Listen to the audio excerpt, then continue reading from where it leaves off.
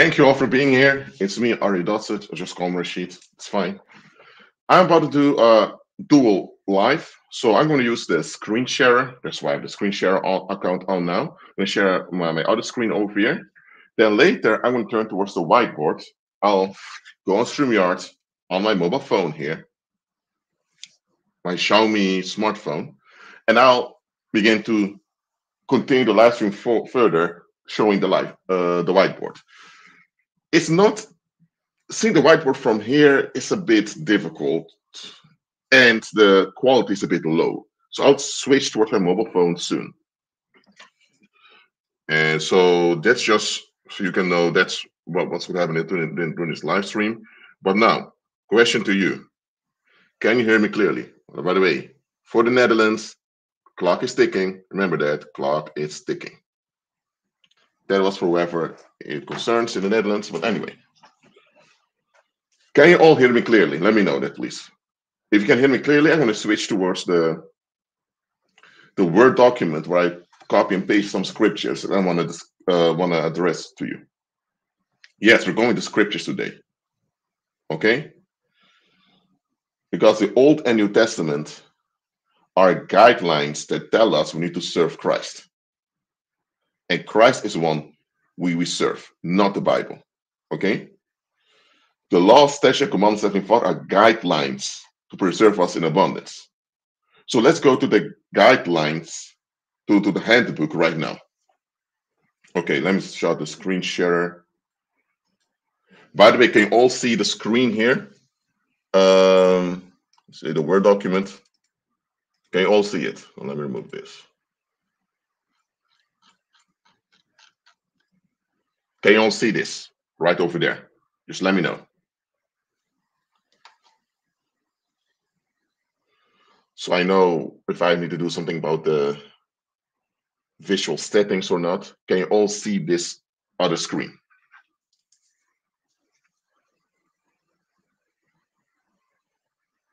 Hold on, let me see if on the YouTube it's much better.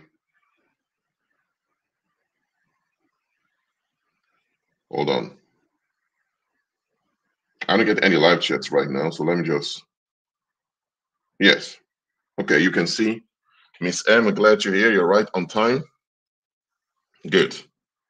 So we are now going to read the scriptures.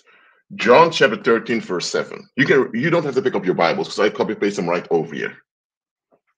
That's when Jesus washed the feet of the disciples. Jesus said to Peter, What I do, thou knowest not now, but thou shalt know hereafter. Old English, old-fashioned English. No, it's not old-fashioned English. What does it really mean? Jesus was about to wash the feet of the apostle Peter, or disciple Peter. They became apostles afterwards. Peter was thinking, Lord, what are you doing? Washing my feet. There's something slaves do. Peter was thinking, Lord, what are you doing? And Jesus told him, what I'm doing now, you don't understand. You don't understand later. So understand this. Anytime the Heavenly Father does something, you will always understand it eventually. What they say in church, oh, God works in mysterious ways and nobody has any understanding whatsoever, that is unbiblical. That's even against reality. It's nonsense. When God does something, it doesn't mean you also understand it right now, but eventually will understand it. And there are other believers walking the earth with more experience than you can explain things to you. Like I'm explaining to you right now. Well, I'm not that aged. I only have 31 years now. I'm about to turn 32 this year in 7th of August. But anyway, let's continue. Isaiah chapter 60, verse 15 to 18. I'm not taking the whole chapter of Isaiah 60. The whole chapter of Isaiah 60 is important for us. But I'm focused on verse 15 to 18. Let's go. These are promises from the Heavenly Father. Now understand this. God can promise things because he has the ability to make things happen without being hindered at all. Human beings also have ability to do things, but we can be hindered by other human beings, or we can be hindered by circumstances. God cannot. However, because we're human beings with the ability to act, God wants us to participate in what he's promising us. So it comes down to this. When God gives you a promise, A universal promise. I'm not talking about individual promises God may give to you as an individual. I'm talking about the universal promises that are manifested in the Old and New Testament. The universal promises of Heavenly Father always come with the condition on our parts to comply. We are conditional creatures, okay? You need enough sunlight, vitamin D, you need enough water so you don't get dehydrated, you need enough food for your body to function. We are conditional creatures. There are certain conditions need to be met for us to be healthy, sane, and stable. And as human beings, everything we make will be conditional. For example, this is my Android smartphone over here. This phone needs electricity, so it needs to be charged.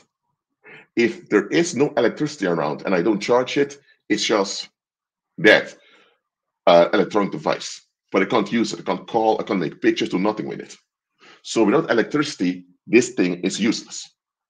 The condition this to work is to be charged with electricity. Simple as that.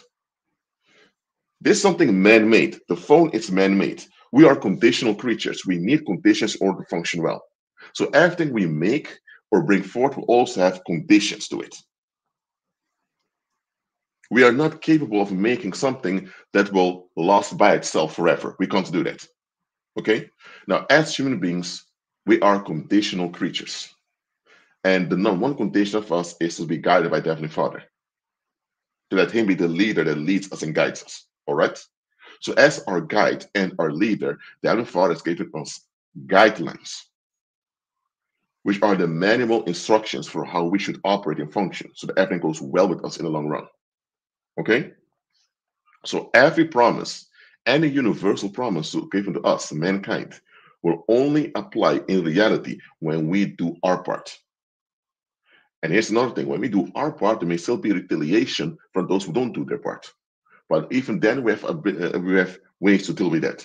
So is it clear unto you now that every universal promise from Heavenly Father comes with the condition on our behalf that we have to comply with the promise? A prophecy is a report that will happen anyway. A prophecy is a divine report of what will happen in the future, certainly. But a universal promise does automatically mean it will happen.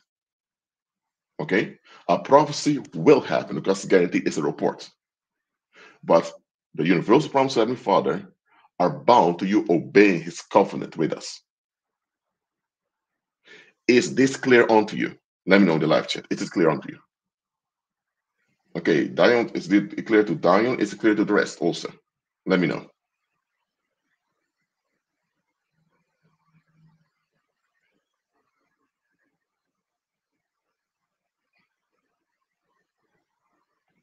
Okay, so we are going to read some promises that God has given to mankind, because God wants the whole human species to serve Him and operate in abundance. But only redeems mankind. Those only believers can practice this.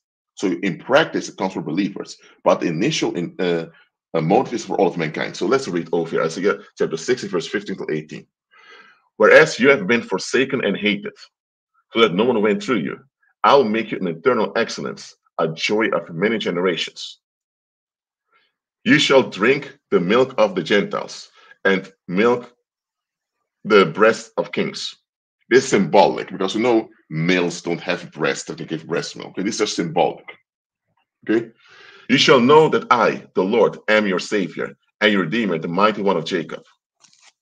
Instead of bronze, I will bring gold. Instead of iron, I will bring silver. Instead of wood, bronze. Instead of stones, iron. I will also make your officers peace and your magistrates righteousness. Violence shall no longer be heard in your land, neither a wasting nor destruction within your borders. But you shall call your wall salvation and your gates praise. Wow, wow, wow. All of this over here comes down to this over here. Violence shall no longer be heard in your land. How many want that? There is no violence harming anyone around them. How many want that for themselves? But it's not just it's not just violence, physical violence. It talks about neither wasting nor structuring your borders. What is wasting? Wasting is when people remain dysfunctional and therefore they waste their lives. Okay, so when people waste their lives without the dysfunction, the community as whole misses out. That is wasting. Destruction is when there's actual harm, haunting a community, though the dysfunction. Okay, so look at this. Worldlings are neglectful towards one another. You know what I mean? That's why verse 1 says, whereas you have been forsaken and hated. So no one went through you. I will make you an eternal excellence, a joy of many generations. So the Heavenly Father wants to turn around the neglect and that you've been through and turn it around and transform the effects into something glorious.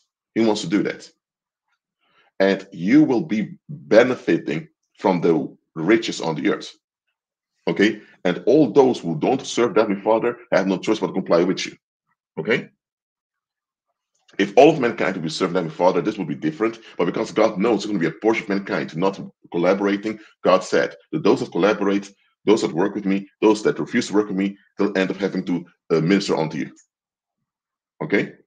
It doesn't mean that you don't have to do your part, you do your part, but they have no choice but to comply with you in the long run. Okay? So, but here's what it comes down to: violence. Violence will not be there. No wasted lives, and no how to say poverty or sickness, disease, no destruction. Now, this is a promise from the Heavenly Father. Okay.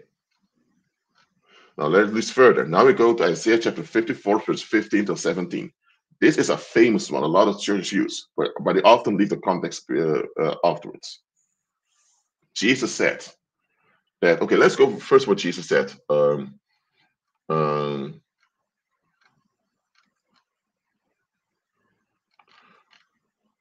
okay, because we know not all of mankind will collaborate. Let's go to Matthew chapter 10, verse 16 to 25. Jesus here was sending out the 70 disciples. Jesus had 70 disciples, only 12 remained. And he was giving them power to do miracles, all of that. But this instruction Jesus gave to them, and this also counts for us. Behold, I send you forth as sheep in the midst of wolves. Be therefore wise as serpents and harmless as doves. Hmm. This is a manual instruction from the Heavenly Father right over here. Be wise as serpents and harmless as doves. What is wise as a serpent? Serpents tend to be flexible and alert in their environment. So we have to be flexible and alert. We should have a flexible and alert attitude in life. Because there are bad people around who bring forth bad fruit.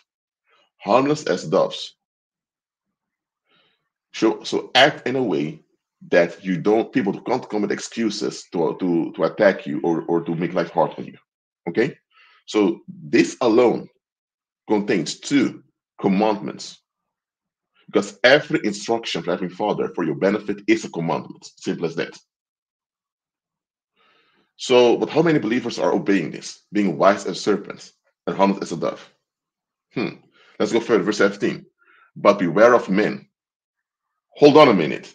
Did Jesus say beware of evil spirits? Beware of the devil? Beware of fallen angels?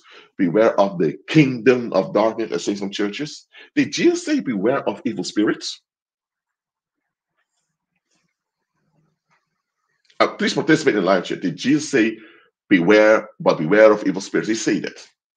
Let me respond to the live chat, please. Did Jesus say, but beware of evil spirits, but beware of Satan, or beware of the kingdom of darkness, or beware of the paranormal? Did Jesus say that? Well,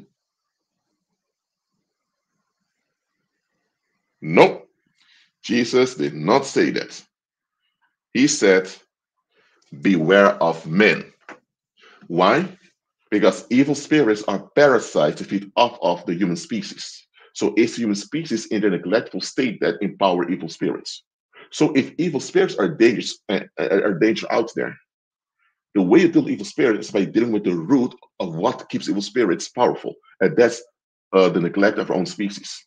So it's our own species eventually that's behind every demonic activity on the earth. Yes, demons are responsible for what they do. They are to blame. Of course, Satan is to blame. But we can't put it all on the devil. Who empowers the devil? He said, but beware of men. Beware of members of our own species. Men here can refers both to men and women. Okay, so it's not just human males. Beware of some because some people of our own species, males and females, are not trustworthy nor reliable. Let's go further. Why just beware of them? Verse 17. For they will deliver you up to the councils, and they will scourge you in the synagogues. Well, if you live, a lot of you don't live in a Judean community with synagogues. So with you, it may be the local church or whatever it is. So what Jesus said is that they're going to use man-made organizations to make life hard on you. Some of them will be religious, some of them will be secular, what we call secular at least.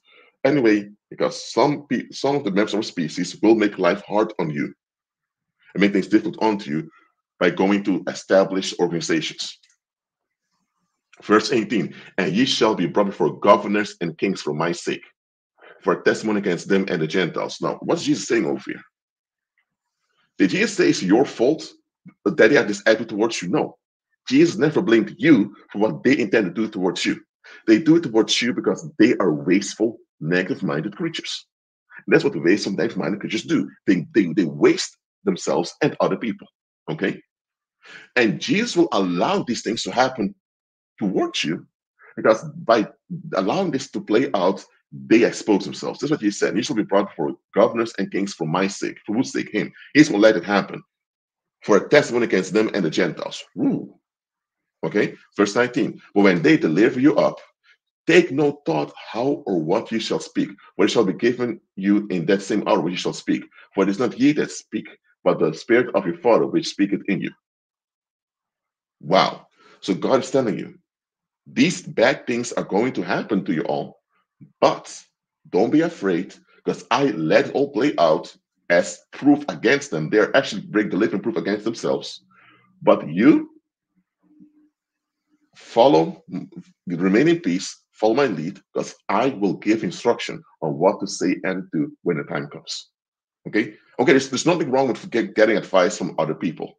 Okay? But God Himself should be the main counselor in their life with us. Okay? Verse 21. And the brother shall live up the brother to death, and the father the child, and the children shall rise up against the parents and cause them to be put to death. Wow. You know what they say in the world? Family first. Well, there are times family are the wolves that will devour you, literally devour you. Verse 22. And ye shall be hated of all men for my name's sake, but he that endureth until the end shall be saved. Hated of all men. Now, this is a prophecy relating to Judeans primarily, okay, in the end times. But even if you're not from Judean ethnicity, it still counts for you as a believer in the second, eventually, okay? So if you know this prophecy was specifically for the Judeans, believers, it counts for all believers in general, okay?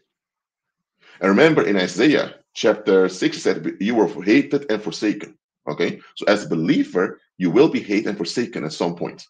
But don't be afraid of it, okay? Verse 22, and you shall be for he that endures till the end shall be saved. Being saved, what's being saved here means? It doesn't mean salvation, because you are saved the moment you become born again. This being saved here refers to your daily life. Endure till the end. Which end? The end of your life? Enduring till the end is symbolic for you are fully dedicated following them for Father's guidelines. Because God wants you to benefit in the here and now. So why would God ask you to suffer all the harm till the day you die and that's going to be better? No, God wants you to have it good right now. So endure until the end of who? The end refers to what Jesus has done for you. So the being saved here, the shall be saved has nothing to do with salvation. That's to do with redemption. Your life being redeemed in the here and now. But here's another instruction. But when they persecute you in this city, flee ye into another. For verily, verily so means truthfully, I say unto you, ye shall not have gone over the cities of Israel till the Son of Man be come. The second part here only counts for the 7 disciples back then, so they can't apply to us. Okay? But the first thing, but when they persecute you in this city, flee to another.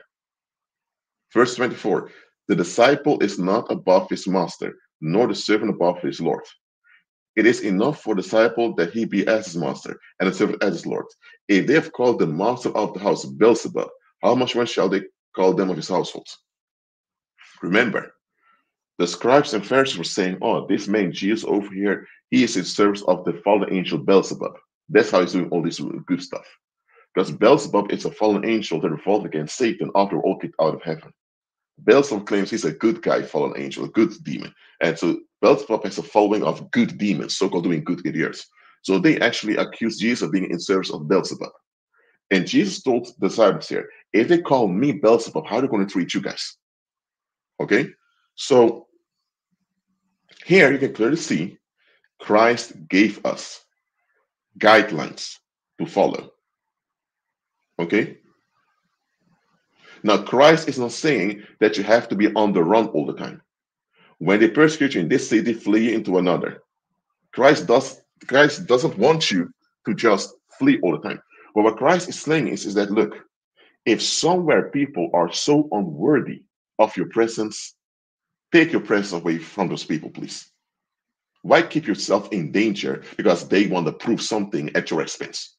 They are destroying themselves just because they want you to lose. You see how dangerous and delusional people are.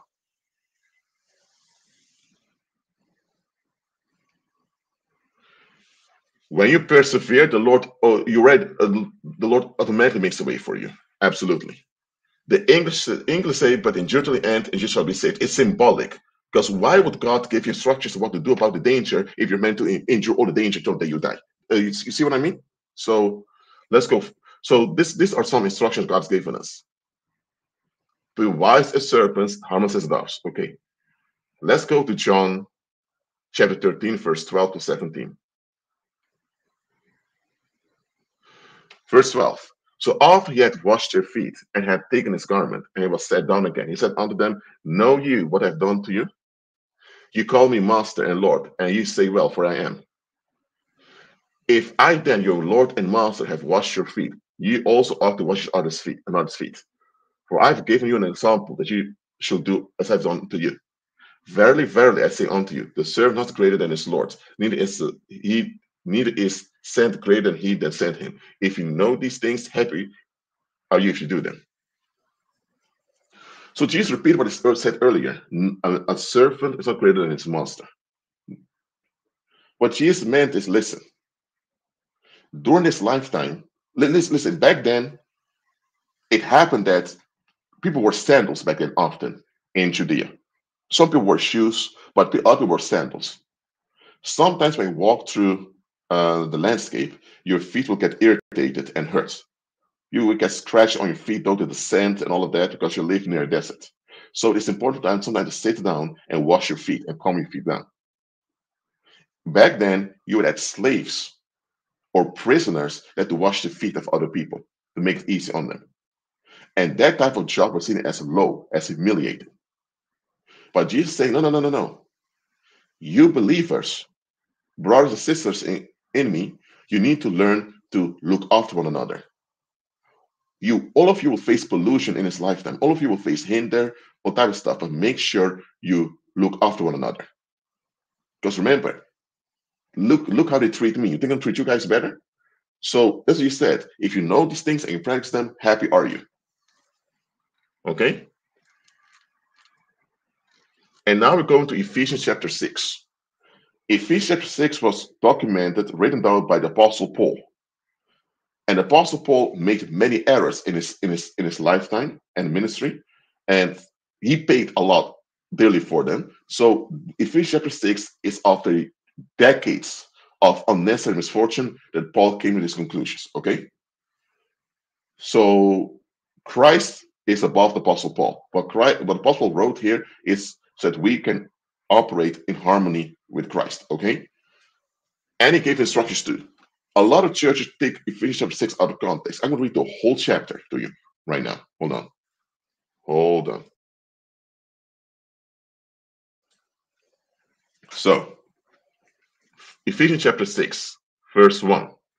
Children, obey your parents in the Lord, for this is right. Okay.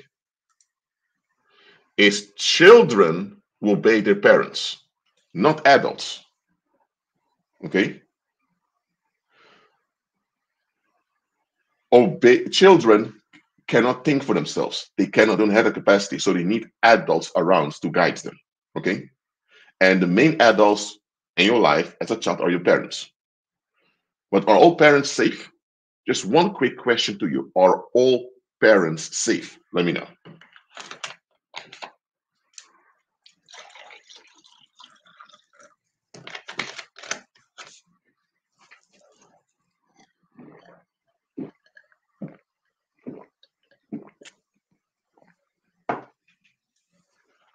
Are all parents safe? Let me know.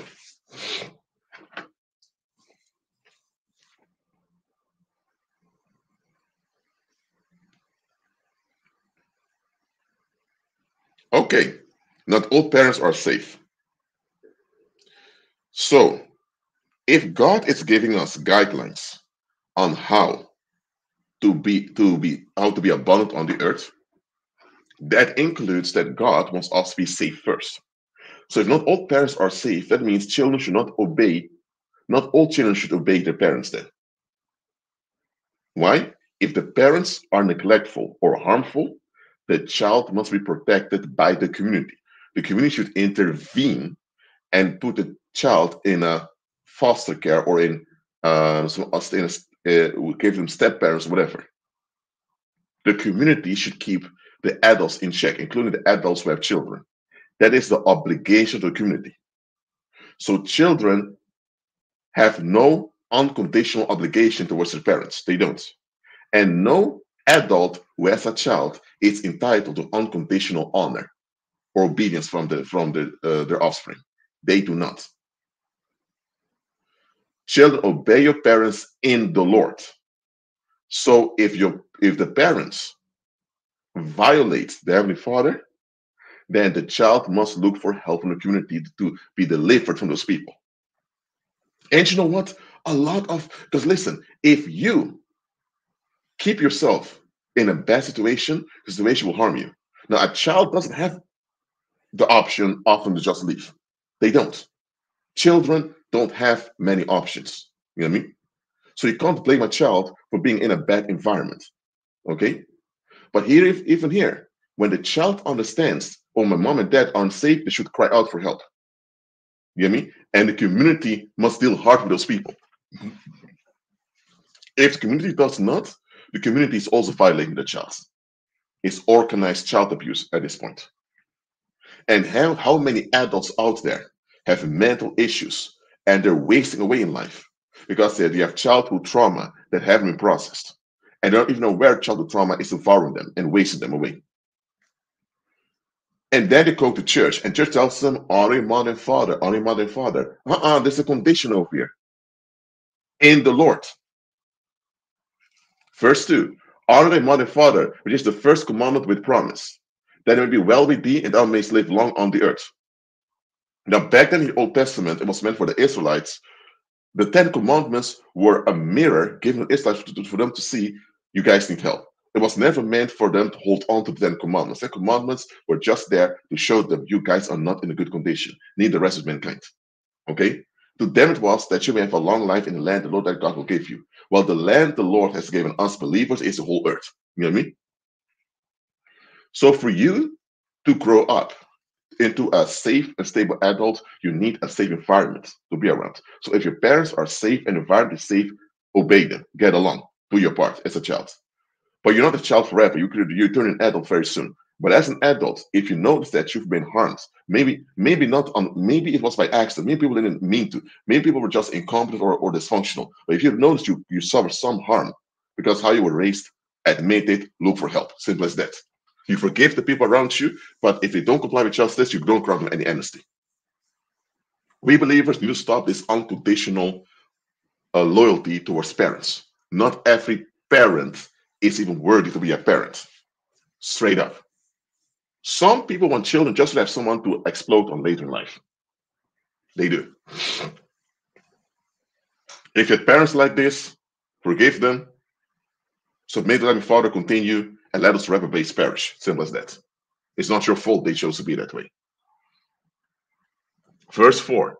And ye fathers provoke not your children to wrath, but bring up in the nurture and admonition of the Lord. 5. Servants, rebuke them that are your masters according to the flesh, with fear and trembling.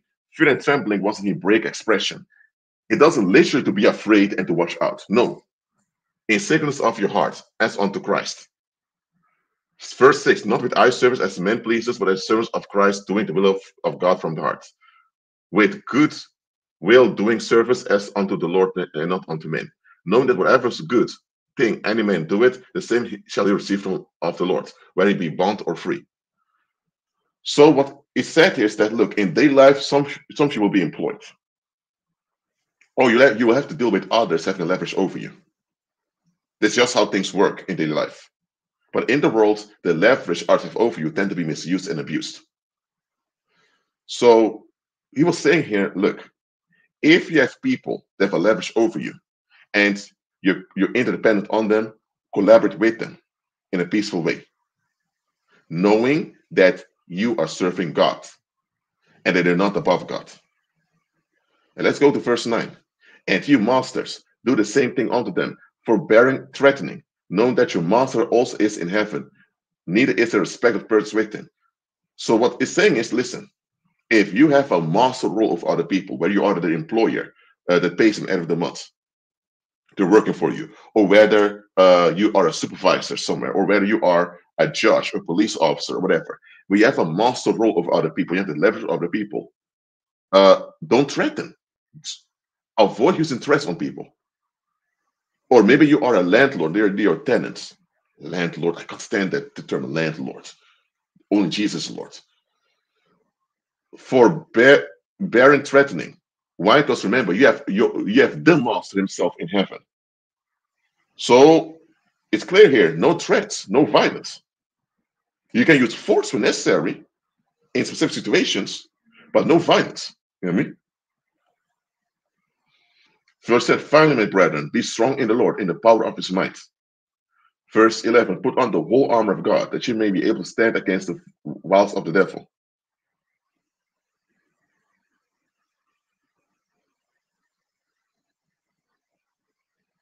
Okay? Now, didn't Jesus say beware of men? So what it comes down to is that Satan is using the neglect of others to bring you down and to hinder you. But we're not, well, let's read further. Verse 12, for we wrestle not against flesh and blood, but against principalities, against powers, against the rulers of the darkness of this world, against spiritual wickedness in high places. Good. We wrestle not against flesh and blood. A lot of people think, oh, our problem are not other human beings. That's not what it said.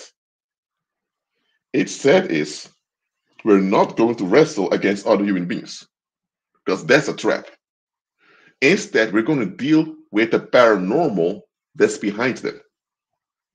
Because fallen mankind energizes evil spirits. And because of that, evil spirits now have a hold on them. We would deal with the evil spirits that have a hold on them. Because the evil spirits are parasites that cleave onto them. Okay? And by dealing with the paranormal behind them, we're able to deal with human beings also. Because facing human beings directly can escalate. Okay? So the whole thing that you hear in church, oh, the guy did you dirty, it must be a spirit. It's not a human being, it's a spirit. Oh, everything is a demon.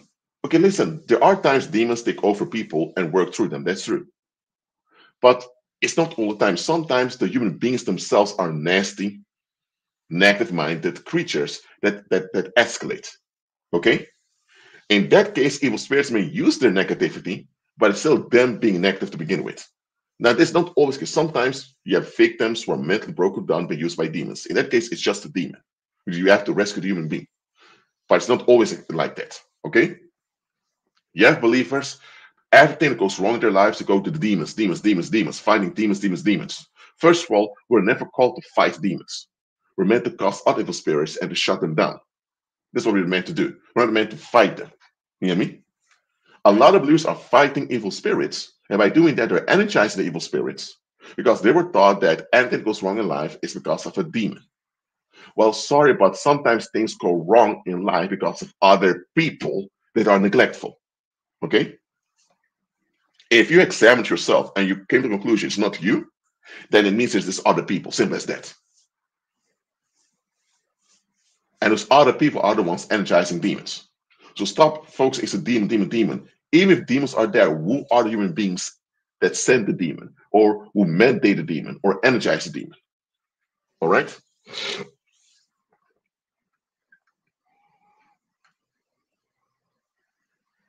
Verse 13. Wherefore take unto you the whole armor of God. He repeats it, the whole armor of God, that you may be able to withstand in the evil day, and having done all to stand. So just he said, though he who endures till the end shall be saved. Here Paul saying the same thing but in a different way.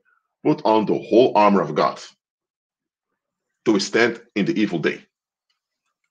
14. Stand therefore, having your loins girt about with truth, and having on the breastplate of righteousness, and your feet shod with the preparation of the gospel of peace.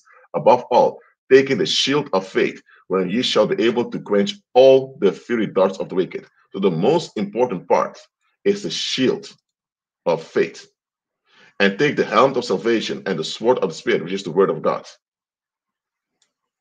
This is symbolic.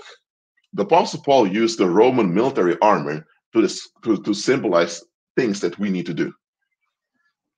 Verse 18, praying always with all prayer and supplication in the Spirit, and watching thereunto with all perseverance and supplications for all saints.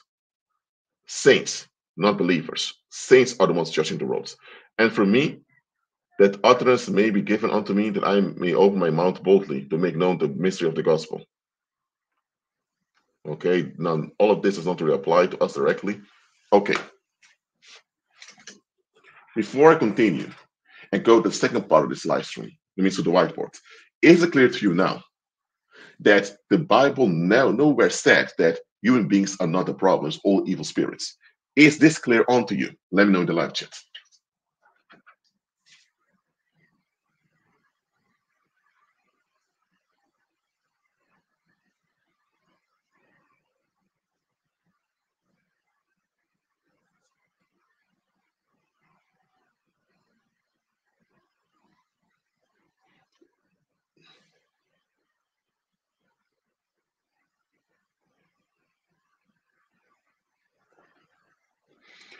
Very quickly to what Nadine Johnson said. I'm not going into too much. When a community tolerates child abuse, when a community blames adults for how dysfunctional they turned out, because if you were neglected or harmed as a child, you will turn out a dysfunctional adult. If community blames grown folks for things they can't be blamed for, that means they're enabling and justifying child abuse. When that happens, God will bring one of those victims that turn to monsters. God will bring them back to haunt the community. That's why you have serial killers, or those weird politicians doing weird things. God will bring back their harm onto them. Some of those children that were abused by the community, God will even tolerate some of them turn to monsters to come back to haunt the community, and God will not protect them from whatever the monster will do. Yep, absolutely. Now, I think I missed one part over here. Okay, now we're going to Isaiah. Before I continue to the whiteboard, let's go to Isaiah chapter 54, verse 15 to 17. Okay, God is warning over here. And this was long before Christ was incarnated. Okay, behold, they shall gather, they shall surely gather together, but not by me. Whosoever shall gather together against thee shall fall for thy sake. So what God is saying, and listen, there will be human beings, members of your own species, that will turn on you and act, and they will come together and operate against you. But it's not because of me. I'm not the one doing it. I'm not the one behind it. I let it happen for practical reason, but it's not me. And God gave us another promise: whosoever shall gather together against thee shall fall for thy sake. Verse 16. Behold, I've created the smith that bloweth the coals in the fire, and that brings forth an instrument for his work. And I've created the waster to destroy. So what God is saying is, listen, all these human beings on the earth, they have the origin from me, whether they want to admit it or not. So both the one making the weapon has origin from me, and the one that's actually waste and the reprobate is wasting himself away, they both have origin with me. And I'm above them. Verse 17, God says, no weapon that is formed against thee shall prosper, and every tongue that shall rise against in judgment thou shalt condemn. Who will condemn those tongues rising up in judgment? We do. Okay? With condemn simply means annul it, nullify it. We will nullify every agreement against us when we operate in agreement with Christ. And it says, this is the heritage of the servants of the Lord, and the righteousness of me, said the Lord. So we don't have our own righteousness that we earn by good works. Our righteousness from God. Okay? So there's another thing, Proverbs chapter 8, verse 8 and 19. It says, riches and honor are with me. Remember, riches belong to a community, not an individual. Riches and honor are with me. Yeah, durable riches and righteousness. Durable riches. So your community will be rich. Your community will not lack any finances. 19, my fruit is better than gold. Yeah, than fine gold. And my revenue than choice silver. So understand this. For you to operate in the abundance, you need to follow his guidelines. Now, Luke, let's go to another thing. Luke chapter 10, verse 17 to 20. This after the 7 disciples went out and did the ministry, came back. Verse 17, and the 70 returned again with joy, saying, Lord. They called him Lord because they recognized he's Lord. Even the devils are subject unto us through thy name. And he, Jesus, said unto them, I beheld Satan as lightning fall from heaven. Historical thing. Remember, Jesus was one to kick him out of heaven, even, remember. Verse 19, behold, I give unto you power to tread upon serpents and scorpions, and over all the power of the enemy, and none shall by any means hurt you. Notwithstanding, in this rejoice not that the spirits are subject unto you, but rather rejoice because your names are written in heaven. So what Jesus telling them, he said, listen, the power given unto you, you will trample, you will walk upon every organized danger against you and will not harm you. Nothing will hurt you as long as you walk in this power. So for you to walk in this power, don't be so focused on the evil spirits that are listening towards you. Don't be focused on evil spirits. Please don't. Focus on the fact that you are secured because your names are written in heaven. That's what. So you're already safe. You're not becoming safe. You are already safe because your names are written in heaven. Okay. That's eternal security, right? Oh, fear. Once you become a believer, you're safe forever. It's quoted. Your names are written in heaven. Are written. Okay. So another thing Jesus said, I have to finish this and I go to the white, but it's quite important. John chapter 15, verse 1 to 5. Christ said, I am the true vine, and my Father is the husbandman. Remember, Jesus is God Almighty in the flesh. So when he talks about his Father, he talks about himself in his original pure state. Okay? Verse 2, every branch in me that beareth not fruit, he taketh away. It talks about the reprobate and those of the human species that will reprobate themselves. Okay? And every branch that beareth fruit, he purged it, that it may bring forth more fruit. So if you're a believer, God will work on you that you become better. Why is God working on the unbeliever to get better? Because unbeliever needs to become born again first, or else it will turn reprobate. Now, verse 3. Now you are clean through the word which I spoke unto you. When you agree with Christ, when you agree with him, you are clean. But you will still encounter pollution during this lifetime. And that's the pollution you need to overcome. Verse 4. Abide in me, and I in you. So be Christ-centered. As the branch cannot bear fruit of itself, except it abide in the vine, nor can ye except ye abide in me. I am the vine, ye are the branches. He that abide in me, and I in him, the same shall bring forth much fruit. For without me, you can do nothing. So Christ repeated it. Without me, you can't do anything. So anything you do accomplish apart from Christ will end up crashing, as if it's nothing. Okay? So understand this. Misfortune and violence should not even be around believers. Okay? But for that to happen, we need to walk in the power He has given to us, with a focus on the fact we're secured in Him. So we need to follow His guidelines. Well, when we have this power, okay? So only believers get power from the Heavenly Father. But not all believers get the same amount of power. Some get more than others based on how trustworthy they are and based on what God built you to do. If God built you to do more things than another believer, of course you get more power than another believer. But even then, you only get the power when you have become trustworthy by following His guidelines. Simple as that. Okay. I'm going to start StreamYard from my phone now. I'm going to put it right over there so that I can continue on the whiteboard. So while I'm starting StreamYard on my mobile phone, is all of this clear onto you? Let me know in the live chat.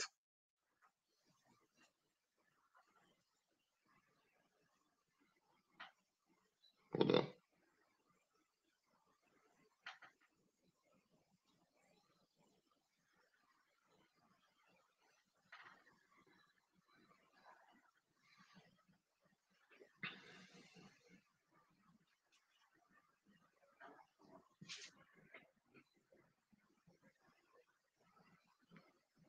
All right.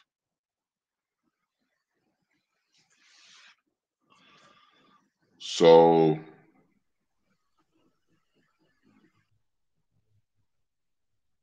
all right. Can you all hear me?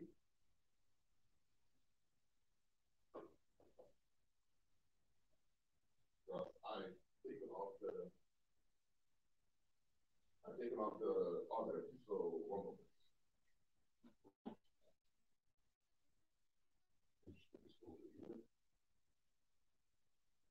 All right.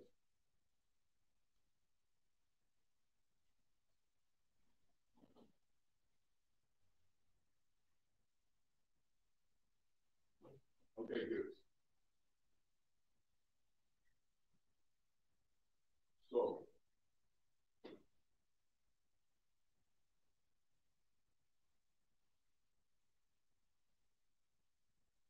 hold on. You can all hear me clearly. Let me know now. Let me know that live can hear me clearly. Please, I want to check for sure that this is working. This mic is working now.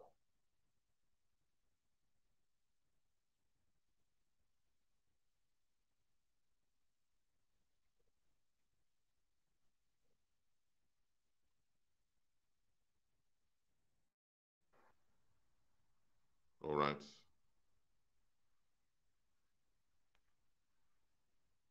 So it's all clear? You can all hear me?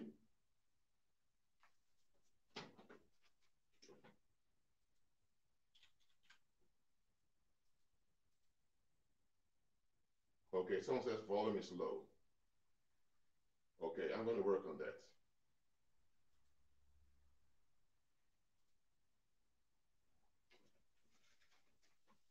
Let me work on that, please. Okay, let me go to settings. Okay.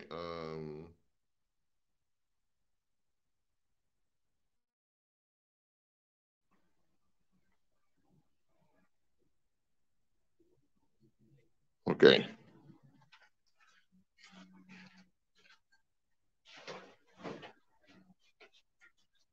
Let's see. Now, is it clear? Is it better now? Let me check.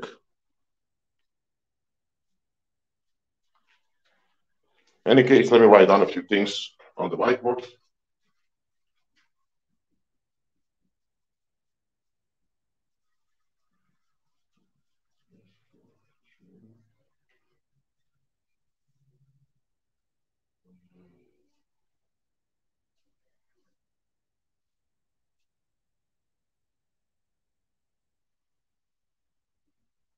All right.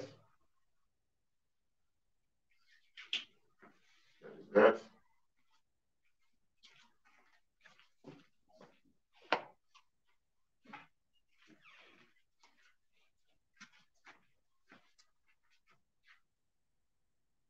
Okay.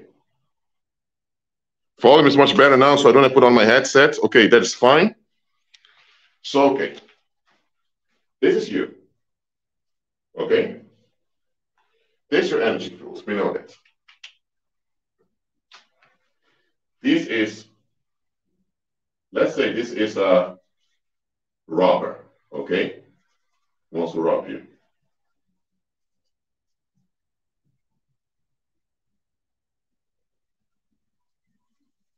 The robber has a dark energy field, very heavy. It's something dark echo around the environment. Now,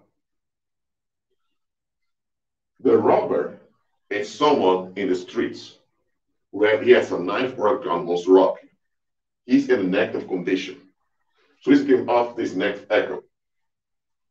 So you will feel, if you're close to this individual, that there's a heaviness around. You will feel it. So it can be, for example, that let's say you have a block over here, and you are over here, it's you, and the robber is over there. And let's say now this is a distance of 200 meters.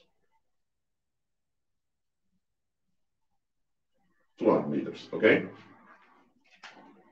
When those 200 meters, this dark vibe of this robber is emitting. But guess what? There are many other people around too, okay? So you look around you and you can't figure out where this dark vibe is coming from. But there's someone about to escalate with a weapon. Psychologically, in the best state, his energy field gives off this dark emission. Within 200 meters, it's very easy for you to pick it up. That there is someone around with such intention. Now, you don't know who it is, okay? So what you should be doing the moment you receive those shocks is that you release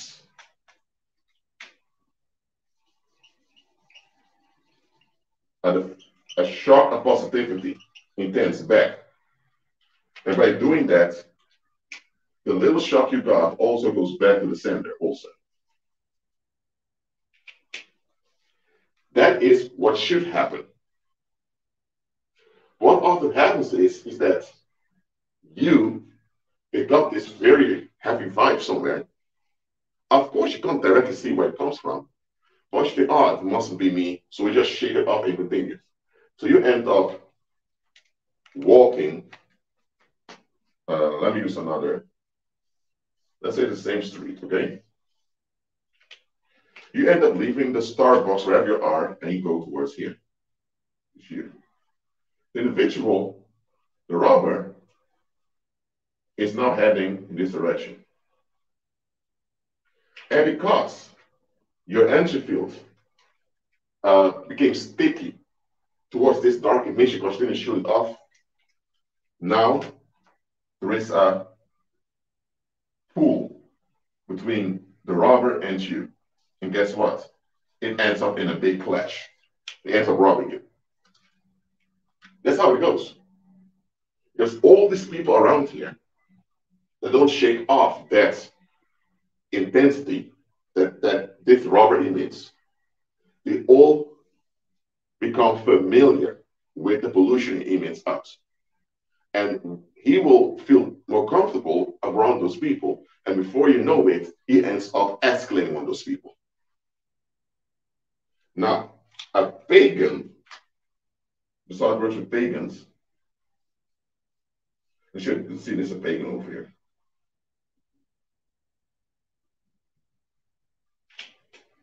A pagan has a charm about his energy fields, just demonic excrements.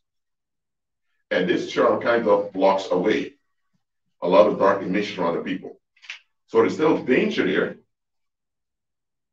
but the pagan is relief from danger. He's not, he's still in danger, but he's relieved from the danger being affected on him. That's how a charm works. So you can have a pagan standing right over here, but the pagan has not been affected negatively by the dark charges of the robber. So the pagan will not be robbed by the robber. The other people who didn't pay attention to intuition and didn't shake off the dark fight that was in the atmosphere, their energy fields became acclimatized to that darkness. And now the one in mid darkness develops this tie with them, the short-term tie. And that's how the violence played out. And if someone is wounded in the energy fields, that means the dark tension from the robber will go right into the energy field directly. And that individual will become like a magnet for the robber. So before I continue, is this example clear onto you? How fatal encounters or toxic encounters happen. Is it clear to you now how fatal and toxic encounters happen in daily life? Let me know in the live chat. Need to walk towards the smartphone.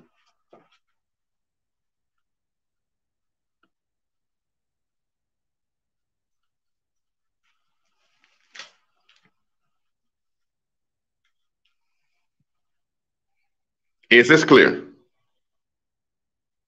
This example over here.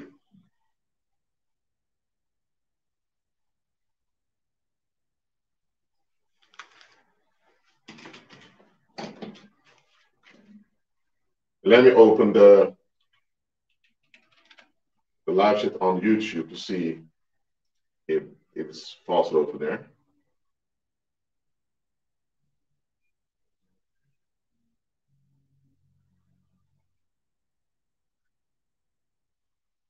Okay, I have to say it once more, so you didn't hear anything fully.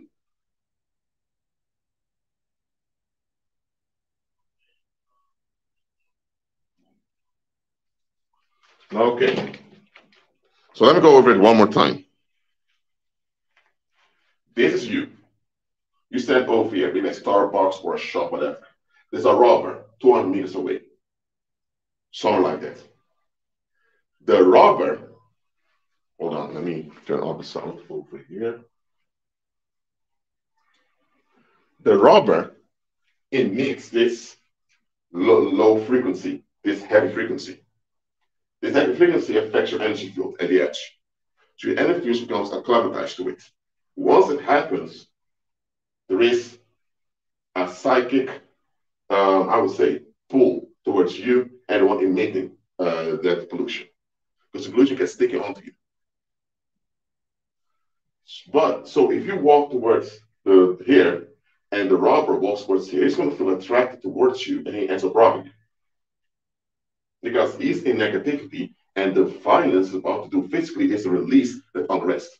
So because he was emitting unrest and you didn't shake it off you when you felt it at a distance, now there's a bond, that a short-term bond. That's how he ended up having this toxic encounter, he robbed you. The pagan has demonic excrement on top of his energy field, which is like a shield that keeps unrest vibration at bay. So they're relieved from danger, but not relieved from it. The believer should be countering. Once we feel something weird on our energy, we should be countering it immediately. Does that happen? It often does not. And that's why a lot of believers keep having those weird encounters over and over again.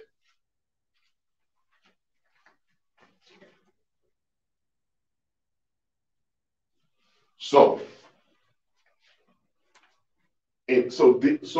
what you need to learn from this is that, look, as a human being, you are a multidimensional creature. Yes, you are. You pick up things from a distance.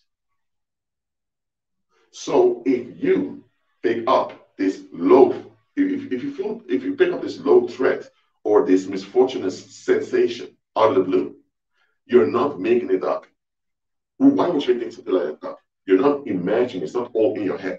You are picking up actual danger somewhere. Of course, you know where it's coming from. You don't. So don't get paranoid and think, oh, where it's coming from, where it's coming from, oh, there. No, no, don't get paranoid. Don't stress out. Just counter it in a joyful condition. So if you walk, here, let me bring this a little bit back so you can see me fully. So if you are at the supermarket and you pick up this intense heaviness, like if you're about to be choked, you're not going to think, oh shit, I need to get out of here. But this danger comes. No, you're going to be in joyfulness saying, you say to yourself, praise the Lord, I'm safe.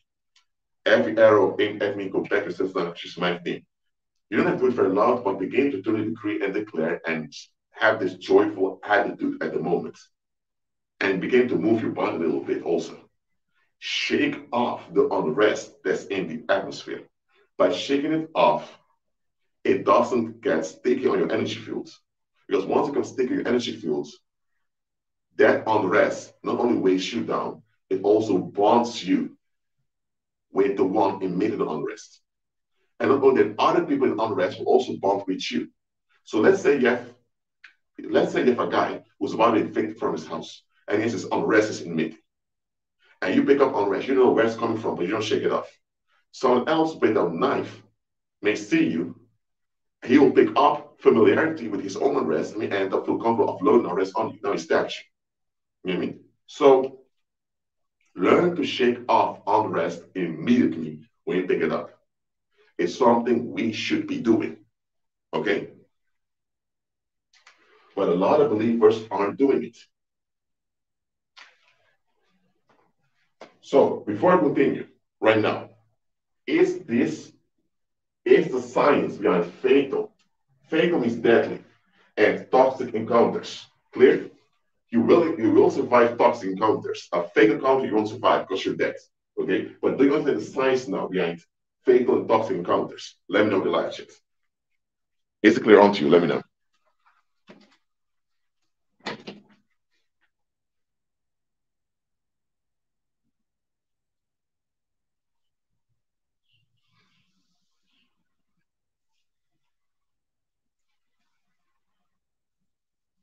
Okay, good. I'm glad you understand this. Okay? Because a lot of believers think, oh, I'm a believer. So I'll just walk around and I don't have to do anything. Listen, the safety promise you have in Father is conditional on your participation in safety. Look, you cannot participate in violence and at the same time be free from violence.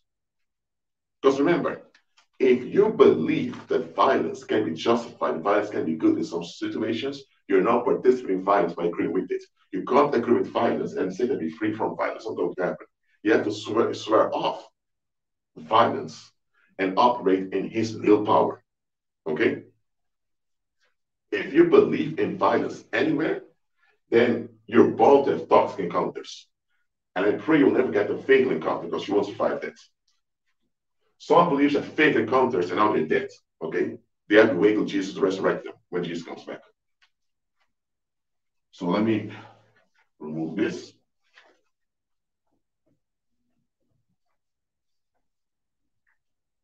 So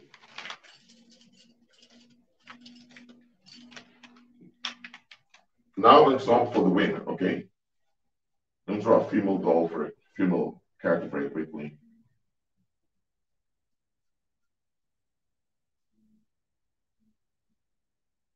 Let's say it's Jennifer.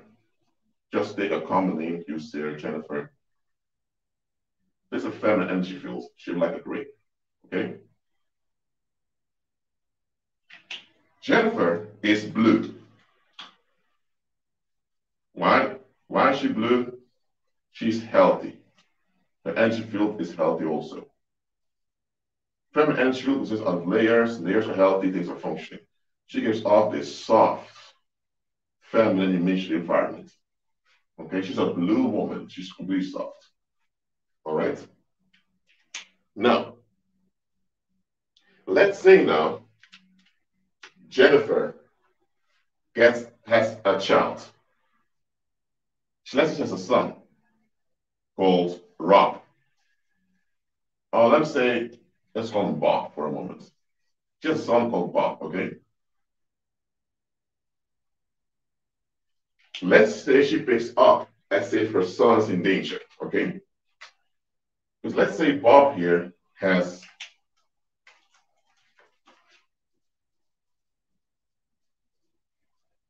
child molesters around.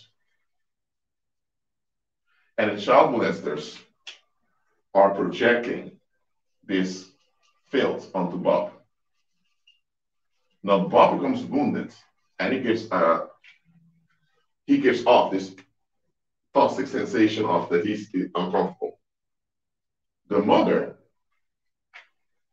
will pick up this shock at a distance, especially if Bob is still, below age 15. Okay. The moment Jennifer picks up, why do I think about my son like this? Why do I feel like my son's in danger? If the son's underage and living at her house, she can go and check on the son. But let's say her son's a grown man living in his own place. She can pick up on the phone asking, Bob, it's mom, how are you doing? Are you okay? And check, okay? But before she picks up the phone to call her son, saying how he's doing, she should be triggering. Okay, let's say this is Bob over here. She should be triggering a safety bubble around her son. As I mentioned before, women cannot generate a safety bubble just like that goes around my neck. They can trigger it. With her feminine decrease, she should be triggering a safety bubble.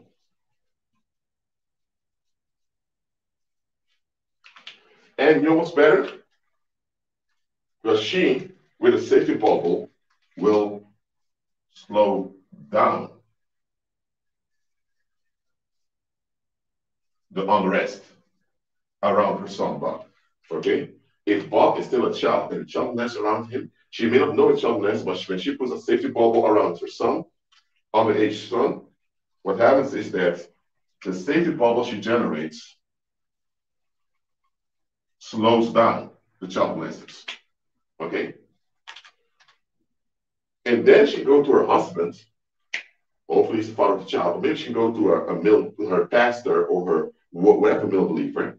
And now the male believer now will release full fire around, and all the unrest around is destroyed. Male believer. All right? That's science how it goes in practice. This is how mothers, or your stepmom or the biological ones, some mothers should be looking after their children primarily on a psychic level. You pick up something weird concerning one of your children, immediately you release your feminine happiness of the situation. That slows down on the rest around. And now you push on the men around you to subtly intervene with their magnetic fire on behalf of your children. Is this example clear to you? Let me know the live chat. Let me know.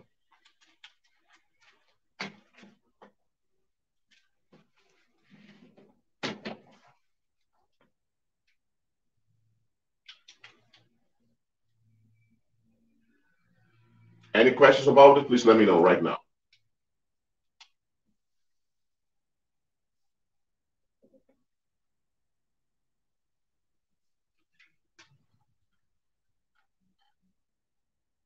Is this example clear onto you?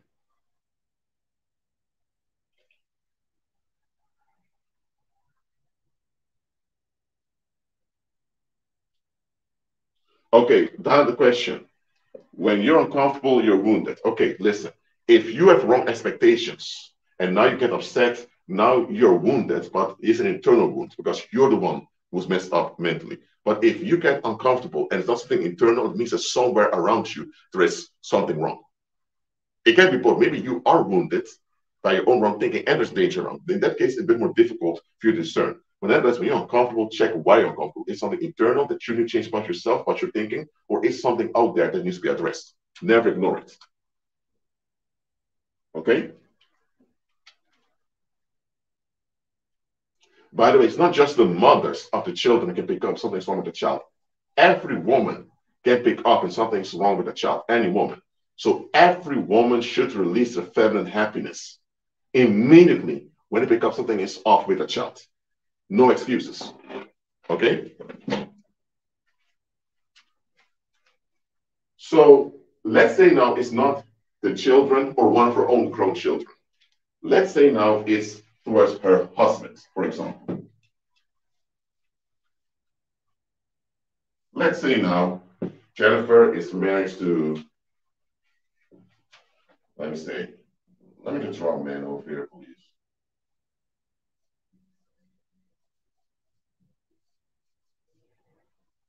She's married to Jack, okay? Jack's energy feels very big because he's a man. Though they're a sexual union, they're bonded together. What if Jack is under attack? Okay? What if Jack is under attack over here? So he gets wounded. The wife will pick up signals here and there that something goes on with the husband. What she should do then is pick up the phone, call him, or go to him in a physical directly. And what happens is, hold on, let me just draw them both together over here.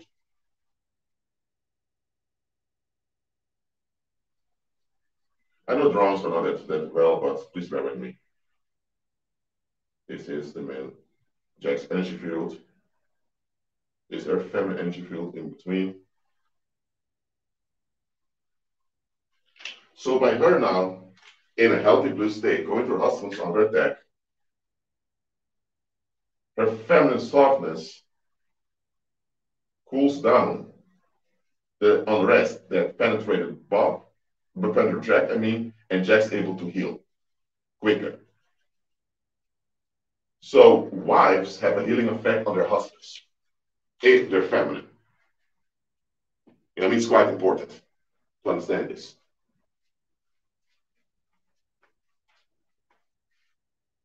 So ladies, if you pick up your man, or say your husband, is under something, go to him directly, if you can, in person, or call him, whatever, because your feminine softness will trigger a healing process in the energy field of your man. Simple as that. Oh, and by the way, a sexually healthy couple is very hard to get attacked by violence to begin with. It's very hard. It's not impossible, it's extremely hard to do it.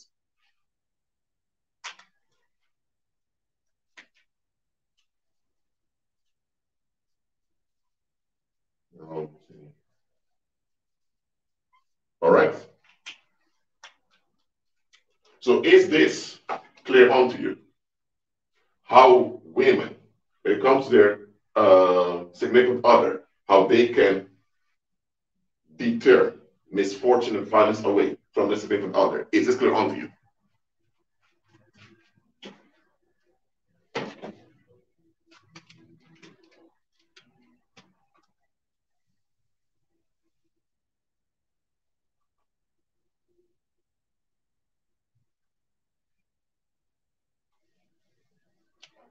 Let me know. If there are any questions surrounding it, just let me know right now. Just so you understand, men look after women, but women should be looking after men too. Okay? So yes, as a woman, you're considered the vulnerable vessel, the weak vessel. But just because you are the weak vessel doesn't mean that you're not powerful. Okay? Remember, let me just write right over here.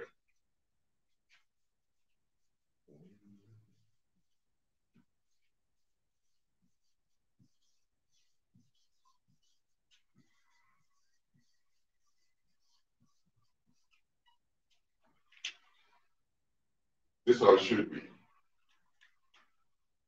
They slow down on rest. And this delays and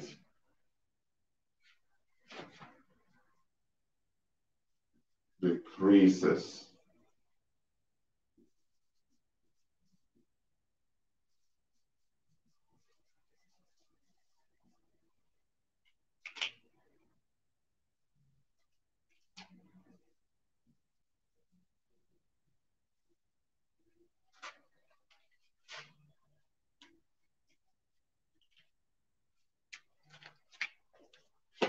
Repeat in the live chat. That I've written over here. Women slow down on the rest, and this delays and decreases misfortune. Repeat this in the live chat. Women slow down on the rest. This delays and decreases misfortune. Repeat in the live chat, please. Repeat it, all of you.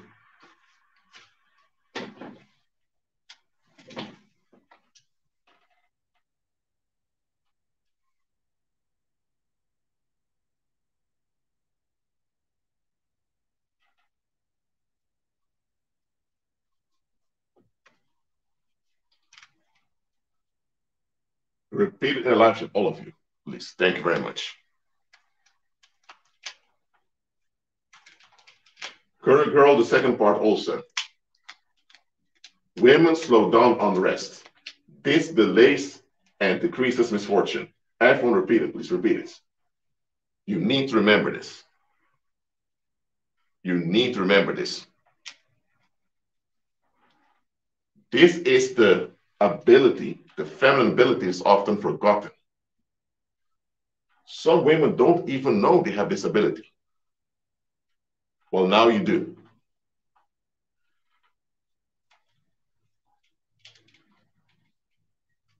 Okay, read it in your notepad. Okay, that's good.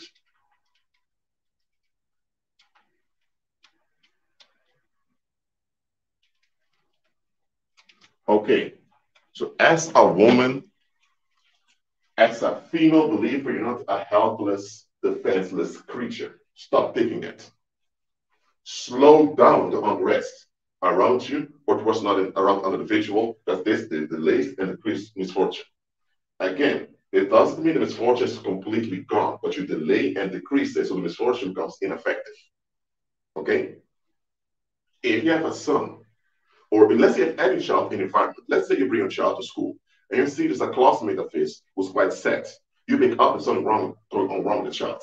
You're not the mother of the child. You think, hey, this child is part of the community, so you, together with other female believers, you release your feminine softness with decrees and declarations and imagination on that child. Okay? It can be the child was being sexually molested. Now the child molester now is slowed down from doing what he's doing to that child. The child molester suddenly becomes sick or whatever happens. Now because the safety problem you put around the child. And now male believers come in and they deal with whatever the danger is around the child immediately. Okay? So women have their part in safety for the community on cycle level. It's not all on the men. Women need to play the parts too. Women need to look after other women too. Simple as that. All right? So understand this. Violence and misfortune are hand in hand. Misfortune is when the community or individual miss out on benefits due to dysfunction. That's misfortune. Okay? So misfortune isn't just you losing body parts or someone just dying. Misfortune is also you're still alive, you have all your body parts, but you're dysfunctional and end up wasting in life. Whether by disease or by you being paralyzed or by, I don't know, whatever hinder there is. So misfortune with violence are things we need to trample upon. We trample scorpions and serpents and overcome the enemy. It's not Jesus doing it, it's we doing it in his resurrection power. Amen. Let's see what people wrote down here in the chat.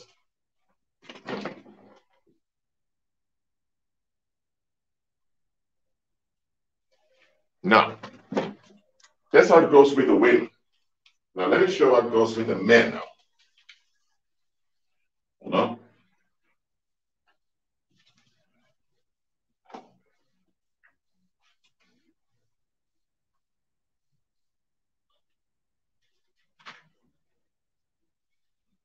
Okay, let me give another example here.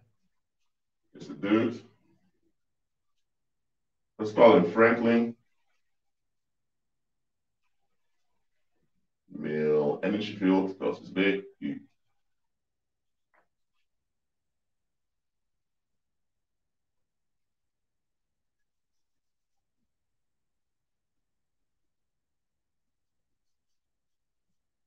And this is a woman suffering domestic violence, for example.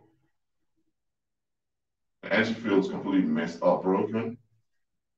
This is Anna. This suffers domestic violence at the hand of her jealous, out of control partner over here, who's fully polluted. Okay? Now, one day, Franklin is just walking through town with his little son, and sees this woman walking by with her baby, and he got this terrible traumatic shock hitting him. And he picked up it's from this woman over here. So he walked towards the man, I'm Franklin. Say, my son, are you doing well? Oh, yeah, I'm doing fine. Just here with the baby, enjoying the sunlight.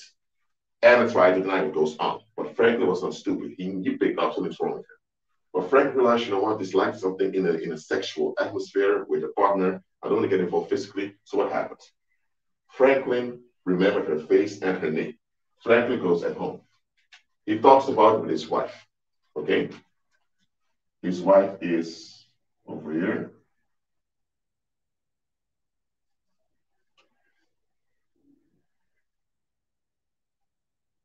His wife, Lisa. So both together, now, first the wife releases feminine softness to triggers towards another sticky bubble around Anna. And then Franklin comes with this intense fire, which also surrounds Anna. And guess what?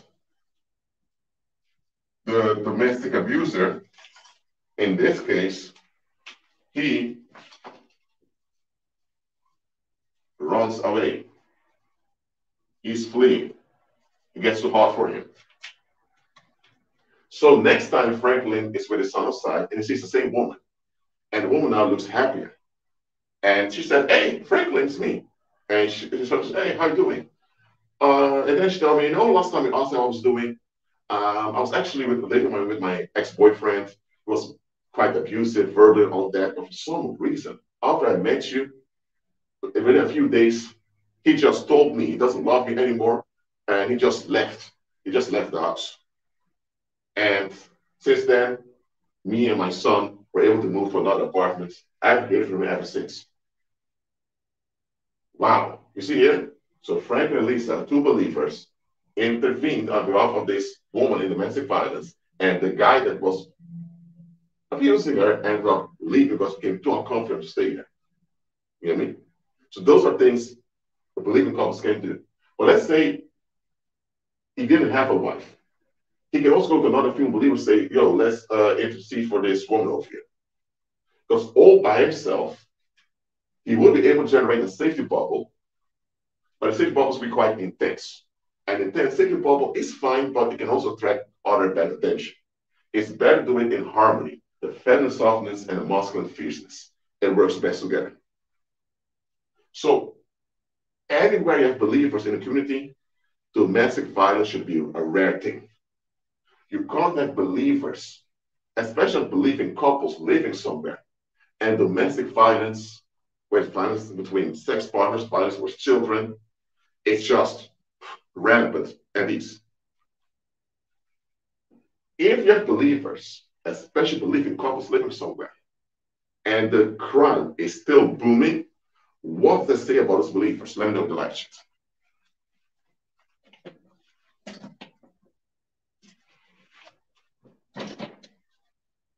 I'm waiting for your answers. If they're believers, especially believing couples living somewhere, and the crime keeps flourishing nevertheless. What does this say about those believers?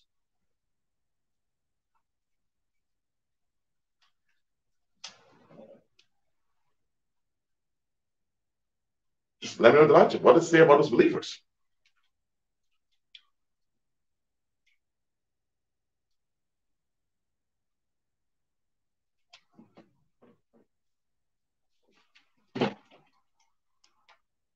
Let me know what does it say about those believers if they live somewhere, especially believing couples, and still this crime just unfolding so easily. What does it say about those believers then? Indeed, they're compromised, don't walk in power. It means they're neglectful. Simple as that.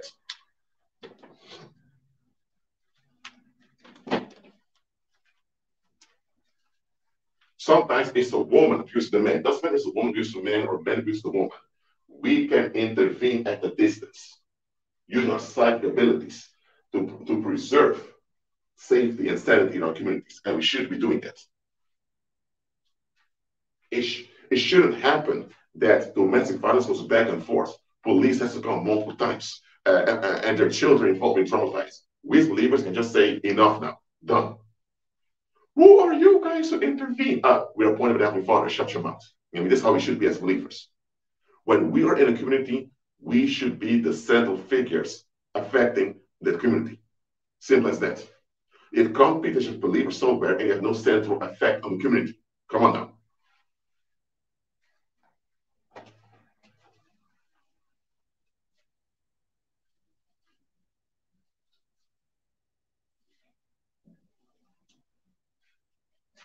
So let's look at, for example, a building. Okay? Let's say it's a building, okay? Some stores, right? And this building is run by a pagan corporation. Okay? Let's say, for example, McDonald's. Okay? They have fallen angels roaming around, flying around the building, keeping the building on this demonic escalate. Okay? That's the this one called property chart.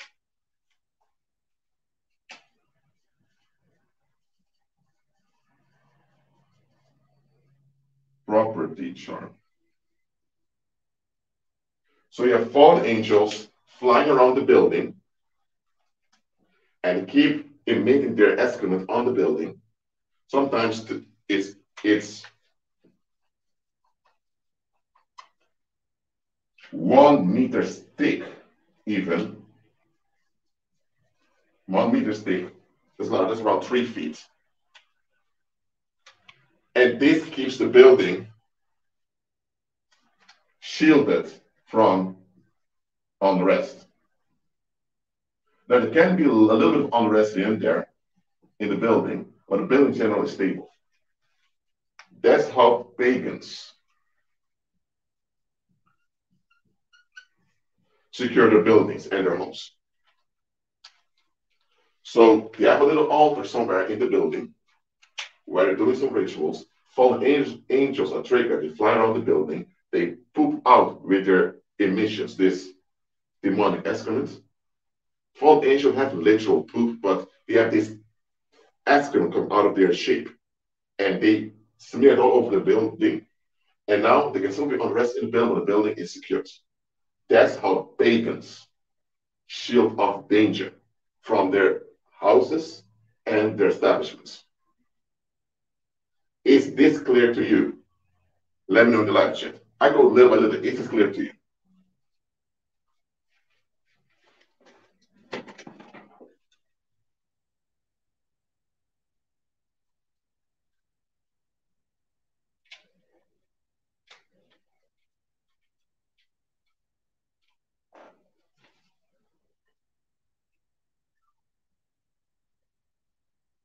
Okay. That's why, for example, a police station or a courthouse, when you enter in, they maintain this toxic climate there in most cases, especially in a courthouse, because without toxicity, the demonic excrement cannot work anymore. That's why you barely hear of people breaking into courthouse, storming courthouse, because they have these demonic excrements, keeps a lot of human unrest outside. Let's say now this is the house of a believer, okay, with a garage over here. Okay, this is the house of a believer. Let's call it John. This is John's house. John is a believer. What John should be doing is generating this atmosphere of praise.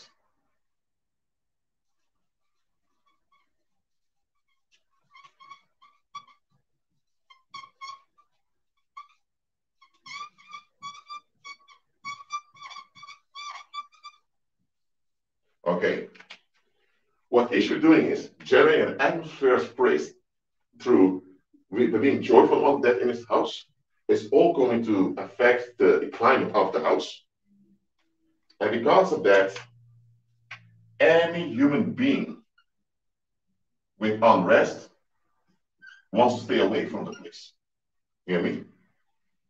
And if they will send a missile onto the house, a cycling missile, it's going to crash above the house. Now, John will still feel the effect of the missile hitting the layer, the side layer on his house. He'll still feel the shock of it, he will. But still, the missile crashes because there's an atmosphere of praise in the house that causes the whole area around the house to be like a bubble. You know what I mean? I'm not saying that the can't attacks won't happen on the place. And there are no people with unrest coming in, but people in unrest, they really don't want to be around the house. With a pagan building that's under a property charm, that people can still enter the place in and out, but it just can't offload it easily because there's this demonic excrement that is shielding it. So this is the right way to protection, which is enduring and lasting. It's the pagan way, and it comes side effects with it. A property charm comes with side effects on the environment. Atmosphere of praise is waterproof. Waterproof against misfortune.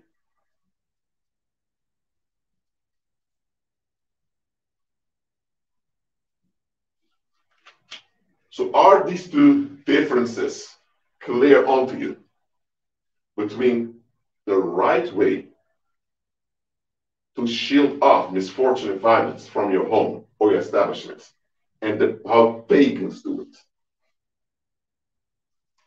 Is this clear onto you? Let me know the difference.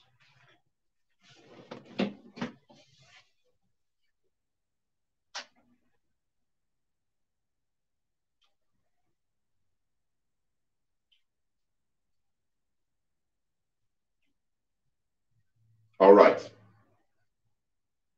And that is why once you generate an atmosphere of praise in your house and surrounds as a bubble, don't be surprised if certain relatives and certain people don't want to come to your house. You may invite them, over to my place. We're going to have fellowship, or come over to my place. We're going to meet, and they always come with an excuse. They can't go. They can't come. Now, sometimes people can't come because you have a religion, a good reason why you can't come. But if you keep your house in an atmosphere of praise, and you know that certain people just can't come to your house, be glad they're not coming because they're carrying unrest with them. You know what I mean? There may be even believers not being able to come to your house because those believers are operating in unrest. We have an atmosphere of praise. We do that by waking up every morning, rejoicing in the day, decreeing, declaring, and fasting and praying. We do that. We also have fast the imagination in mental energy fields. That's how we meditate on God's word and generate an atmosphere of praise. Okay? An atmosphere of praise does not mean that as a human being, you can't feel bad from time to time. Because remember, you're still in the world, still being affected. But this atmosphere of praise is a waterproof shield against misfortune. Simple as that. Maybe their debt collectors want to come to your house to harass you, but this atmosphere of praise causes them to fall down anytime they come close to your house. They won't function physically anytime they come close to your house. At some point, they know what, we're not going to that house anymore. Maybe the burglars want to break in, but every time they pass by your house, they're car malfunction, almost have car accidents because the atmosphere of praise bounces them off your house. They think, oh, not that house. It's really intimidated by your house. You know what I mean? You have no guns, no weapons. You don't have any of that. But they just are terrified if they even come close to your house. And understand, a pagan, a property charm lasts for about 3 months.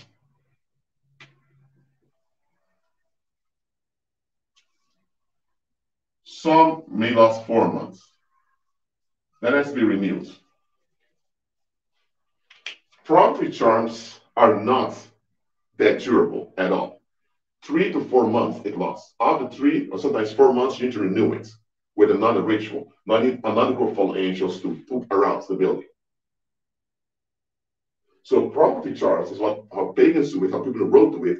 They're very risky. Because let's say now you have to do the charm in 10 days. But the last 10 days of the charm is very weak, a bit weaker. So within those 10 days of the charm is weakening, more bad unrest can happen. So you're always under the time pressure to make sure you renew the charm. This is a sorrow believers don't have if they persist in an atmosphere of grace. That's why we're commanded in the New Testament to be joyful at all times. Let the joy of the Lord be our strength.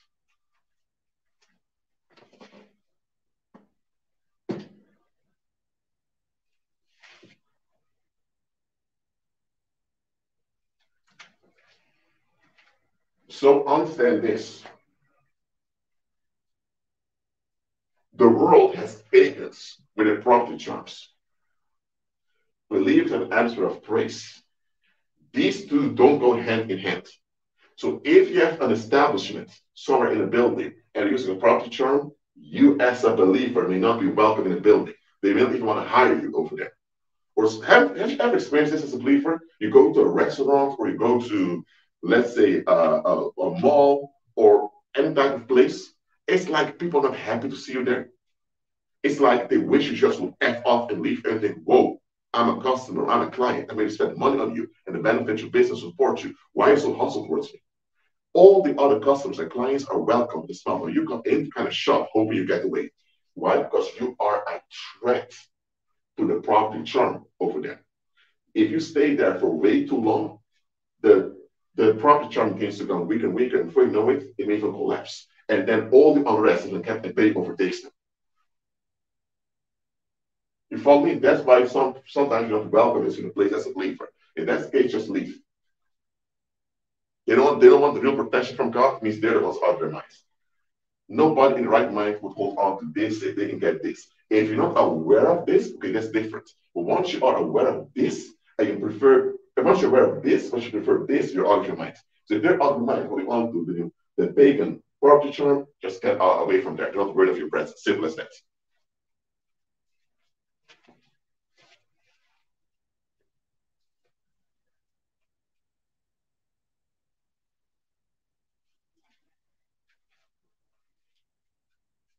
So I've explained here how to how few believers can delay misfortune and make misfortune ineffective. How male believers can put fire around certain people and keep them and destroy the unrest around them. You get me? I also explained how we can anoint our houses and our establishments as believers. And I also compared how pagans do it with demonic aids.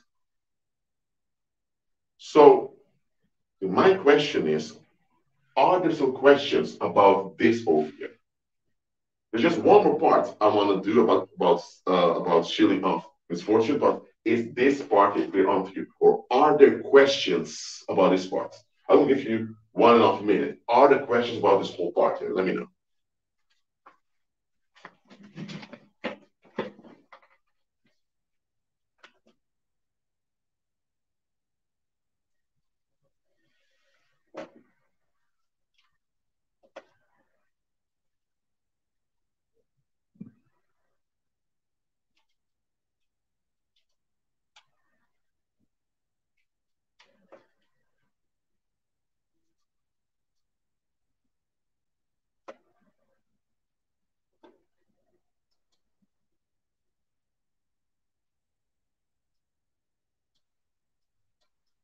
Okay, Feline says she's made to reach like this. This is as if there's this agitation towards her. Well, now you know why. Now you know why. Are there any questions about this part?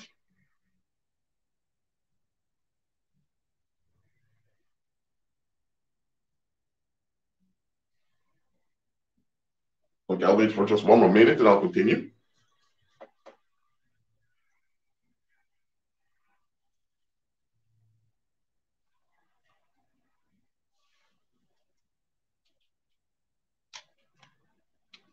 Okay, no questions from Dion. Okay, that's clear.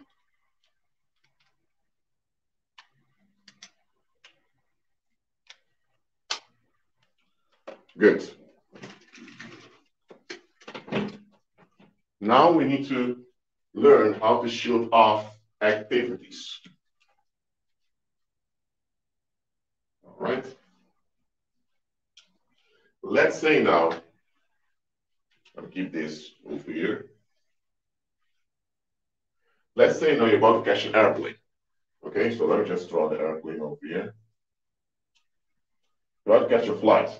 Okay, you go from Los Angeles to Tokyo, Japan.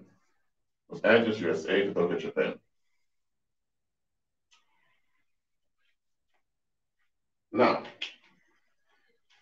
the pagans obviously have their security measures on the planes often. Well, not all of them do. Some don't. But the thing is, having their green charm on an airplane may not be smart because there's a lot of believers flying with airplanes. So a lot of airplanes simply don't have any actual charm on them, but it's the pilots that often have charms.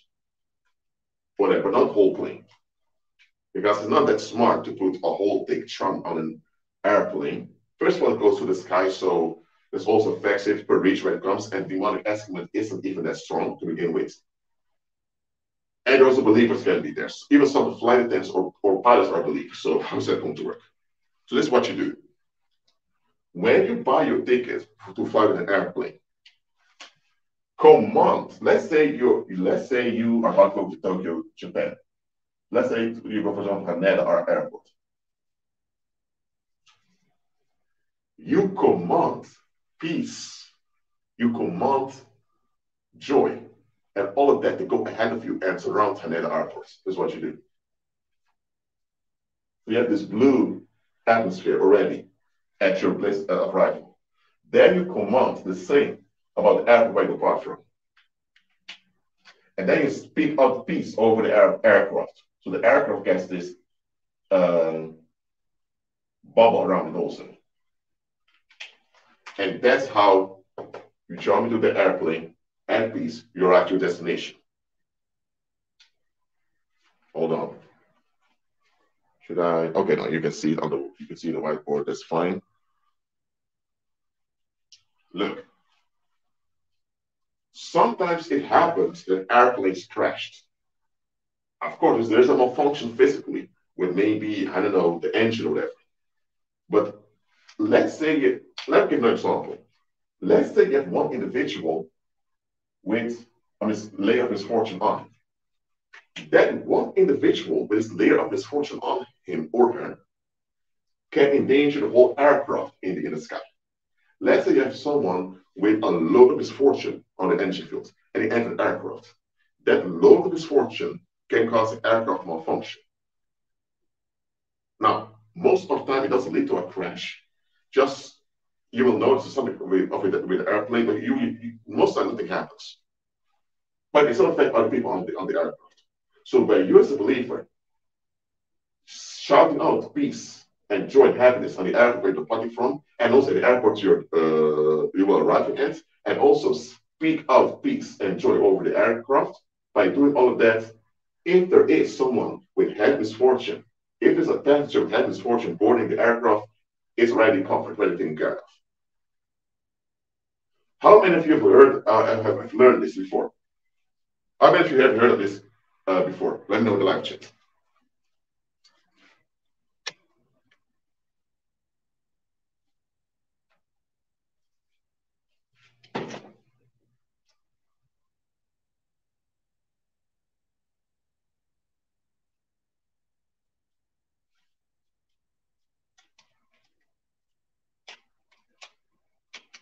You don't have to have a prayer of 20 minutes long.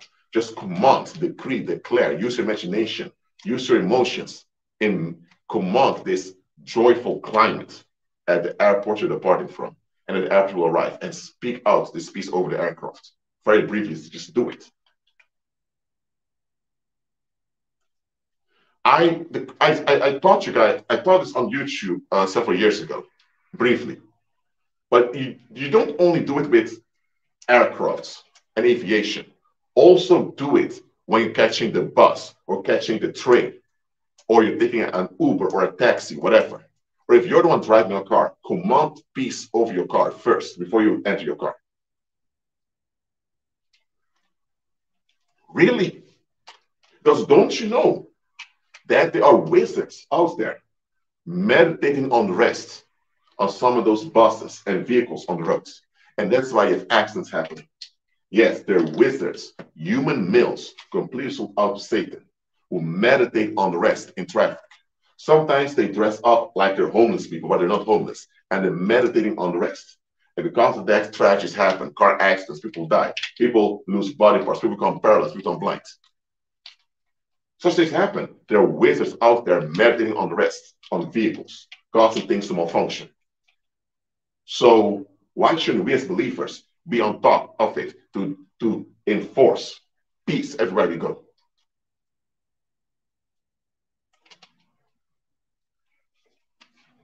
Oh, by the way, I've seen some of those wizards pretending to be homeless folks, meditating on the rest on the public. So watch out for them. Watch out.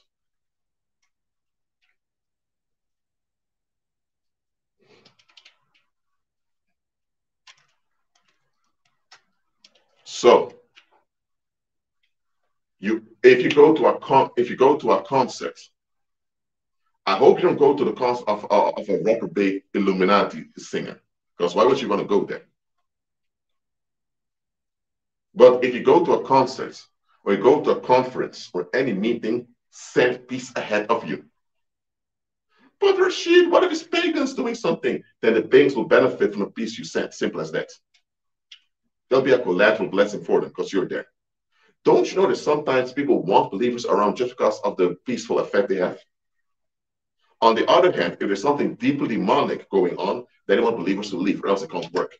You can have a concert where they want to put spells on the public and it won't work. The artists can't even sing unless believers leave. They even pay believers to leave.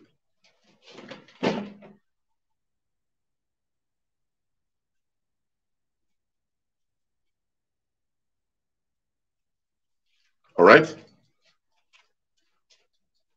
So are there any questions in general about this topic of shielding off misfortune and violence? Let me know in the live chat. Let me know now. I'm sitting on my desk / altar here. So are there any questions about this topic in general? Let me know now.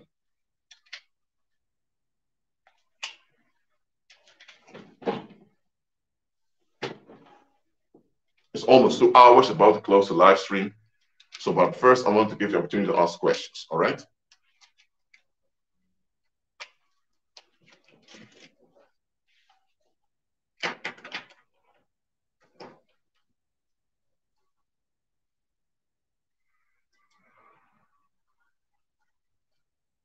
I'll wait for 1 more minute to see which questions come in.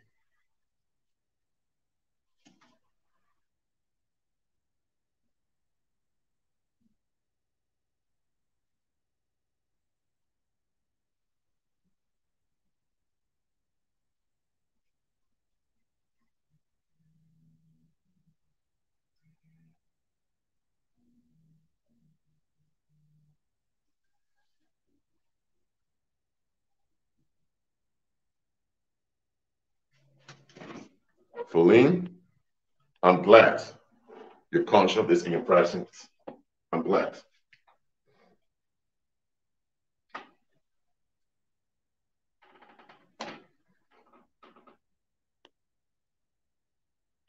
Amen. Good, Nadine. Good, Nadine. I'm glad you're doing it. Praise God. All right. I didn't get any questions here. Anyway, thank you all for being here. Please keep agreeing with Christ, obey His word, and I'll see you next live stream. Shalom. God is good all the time. Amen.